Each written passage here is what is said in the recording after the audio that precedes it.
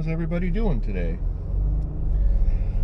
Started out cold today. It was about 3 degrees. And we got a job to do down in Underhill with the Volvo and the mulcher. So I'm letting it warm up a little bit. Should be around 30 degrees around 11 o'clock.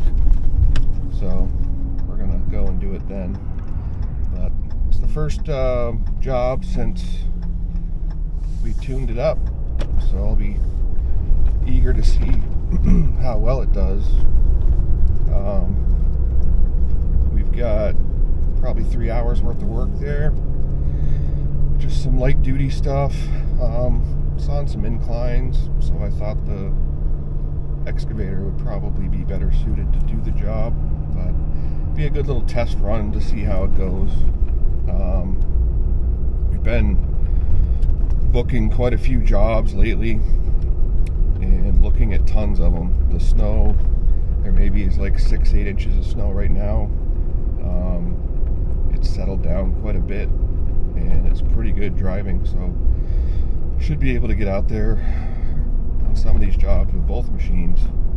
We're supposed to get a little bit of snow towards the end of the week here, but nothing major, maybe 3 or 4 inches, and after that it's like high 30s, low 40s, freezing at night. So Sugar Maker is going to be the ones making out well, and hopefully we'll be doing just as well. I'll look at a couple more jobs tomorrow.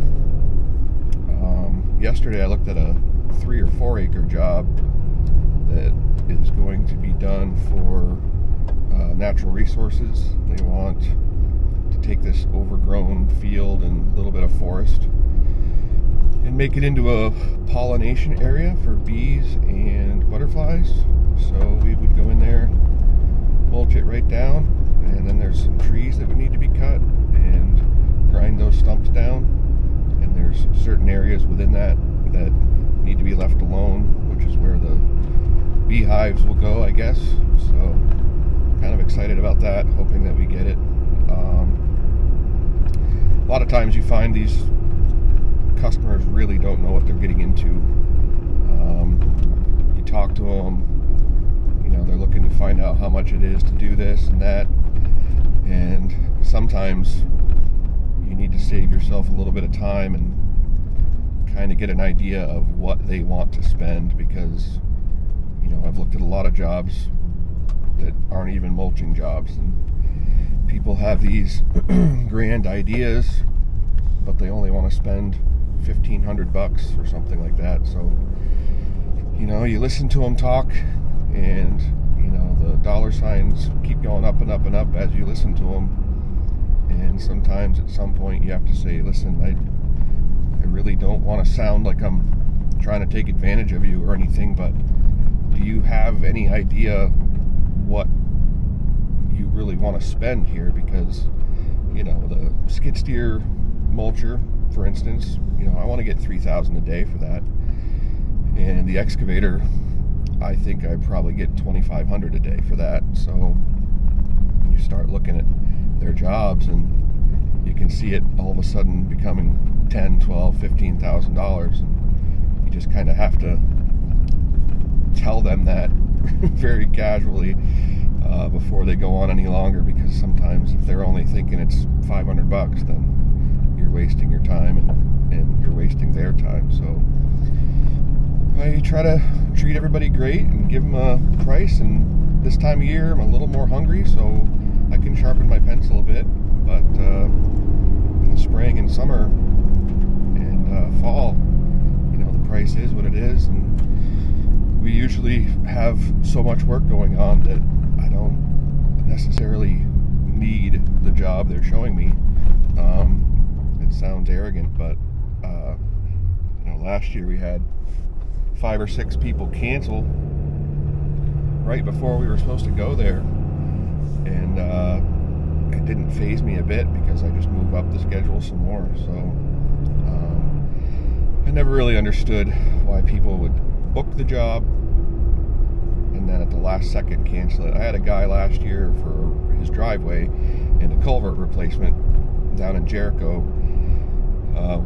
went and checked the job out, quoted him $4,500. A week later, he goes, "Yep, I want to do it, but I need to go away for a month on vacation. When I come back, let's do it." So, okay. A month went by. He emails me, "I'm back. If you want to come sometime soon and do it, that works for me." I said, "All right, let me look at my schedule." I said, "We can be there in a week." He said, "Great." 4 or 5 days later, I email him, said, "Hey, we're ready to come on whatever it was, Thursday or Friday. If I could meet up with you and collect a 25% deposit, and then the rest when we're done." He responded in an email, "Okay, ... That was kind of odd. And then the next day, he emails me, "I can't do the job. We're going to cancel it." That was really weird to me. I thought, that's really weird. Like, all of a sudden, I asked for a deposit, like we always do, and next thing you know, he's not interested anymore. And so it was annoying, but very odd. And I almost feel like I might have dodged a bullet. Maybe this guy had no intention of paying his bill at the end. I don't know. So I put him in a special folder in my emails that says trouble customers. But so right now, last year we had Brian and I had a part-time guy who would help with labor. I had another part-time guy that would help if I needed some truck driving done, things like that. But we really were understaffed. And this year, going into this season, with more machines, more trucks, with plans to expand, we ordered a brand new International HX tandem dump truck. That'll be here the truck gets built in March and it goes to the body company. I really hope to have it by May sometime. I need to hire a full-time driver for that. I hired a new operator who has a lot of experience. It's very bumpy. My plan with him is he's going to be doing a lot of the mulching jobs. The downside is he doesn't have a CDL, so I'll have to move all the equipment for him all the time. Been thinking about hiring another operator who can do a lot of the grading stuff, so I can spend more time doing the marketing and the back-end administrative work. But I haven't decided. I may shelf that for this year and just run the grading side myself with Brian and with the dump truck operator. We'll have to see how that goes. But kind of finding myself with too many trucks. So trying to figure out if I want to keep the 5500 dump. I don't really see using it that much. It is something that's considered handy, but you know, it's a big payment, so I don't know how handy it is really, but it is nice to have around. This winter has been nice having it because I've left it pretty much with the plow and the spreader on, and it's always been ready to go every morning that we've needed to sand or scrape or whatever. So yeah, just trying to figure some stuff out. The operator I hired, we've got a new pickup coming for him, just a bare bones Ram 3500 regular cab long box pickup with a Hemi. I didn't want to spend the extra money on a diesel since he's not going to be towing with it.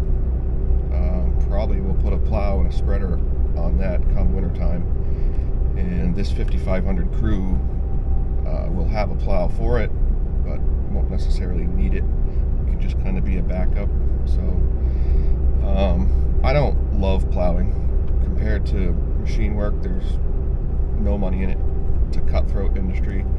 You know, we have a few commercial contract accounts and a handful of residentials.